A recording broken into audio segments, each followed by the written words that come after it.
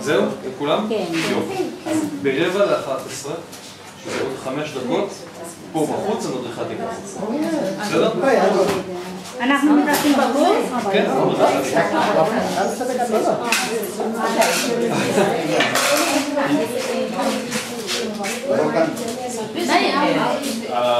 yeah, it's came here 50 minutes ago. We're actually putting a show. I invited everyone in. That's so nice of you. How long for? 2 hours? We get coffee. If you You know, it's more fun acting the photographs and pictures when you see outside in the real world. So 1, 2, 3, that's yours. That's mine. Where are you from? So 3-dimensional postcards. Well, let's see. Our next door image is on your phone. It is. I asked your colleague and he said that maybe It's so expensive that French? Yes. and You want to see it in French? But yes, we can do this. only that you can. There you go. 9 Yes, chips yes, each. okay. Two of them. Not a problem. And which lights up. Slika, may I use this one piece? Yes, everything's free on that table. Ticket माया दिदीसँग छ अरे त ल लानुहोस् एक दुईवटा यहाँबाट एक एकवटा लानुहोस् 5-6वटा साथीहरूलाई दिनुहोस् हुन्छ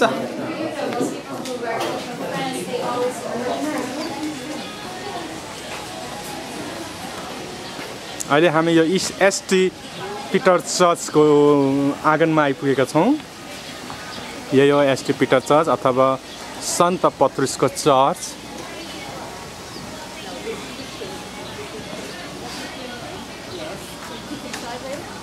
We can try see if it's open. Yes. Let's go up here. हाम्रो पर देख्दै हुनुहुन्छ हाम्रो नेपाली दाजुभाइ दिदीबहिनीहरू अहिले सन्त पत्रुसको चर्चमा आएर यहाँ हेर्न चाहिरहनु भएको छ म्युजियम यहाँ हाम्रो दाजुभाइ दिदीबहिनी चाहिँ 9 वार्ड क्षेत्रमा पर्नुहुन्छ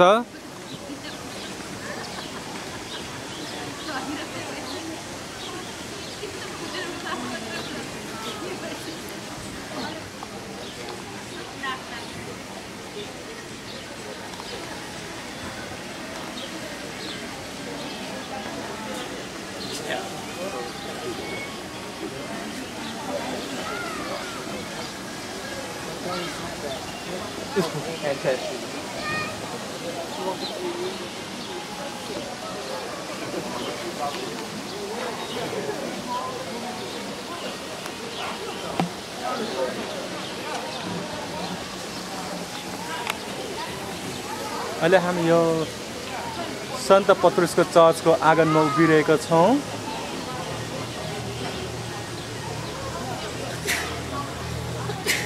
यो ठाउँ चाहिँ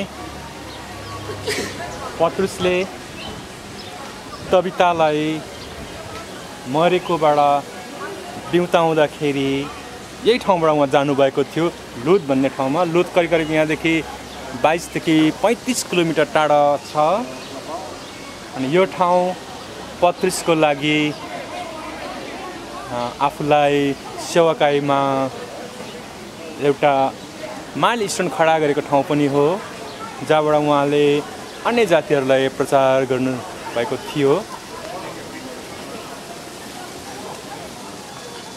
आज यो ठाउँमा विभिन्न देशको मानिसहरू आएर प्रार्थना गर्दछन् यो ठाउँलाई यो याफालाई नेपोलियन बोनापार्ट फ्रान्सका सम्राटले पनि क्याप्चर गर्नुभएको थियो नेपोलियन बोनापार्टका सैन्यहरू आएर यहाँ केही वर्ष केही महिना बसोबास गरेका थिए यहाँबाट नेपोलियन बोनापार्टले आफ्नो सैन्यहरूलाई मार्च मिस्रसम्म चलाएको थियो मिस्रको अलेक्जेन्डरसम्म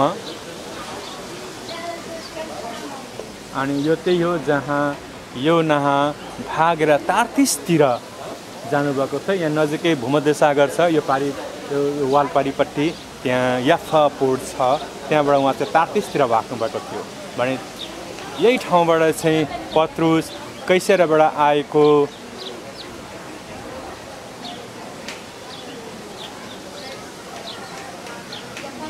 रोमन क्याप्टनका नोकरहरूसँग चाकरहरूसँग उहाँ कैसरिया जानुभएको थियो।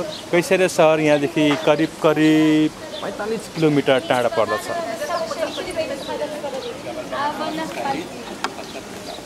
अनि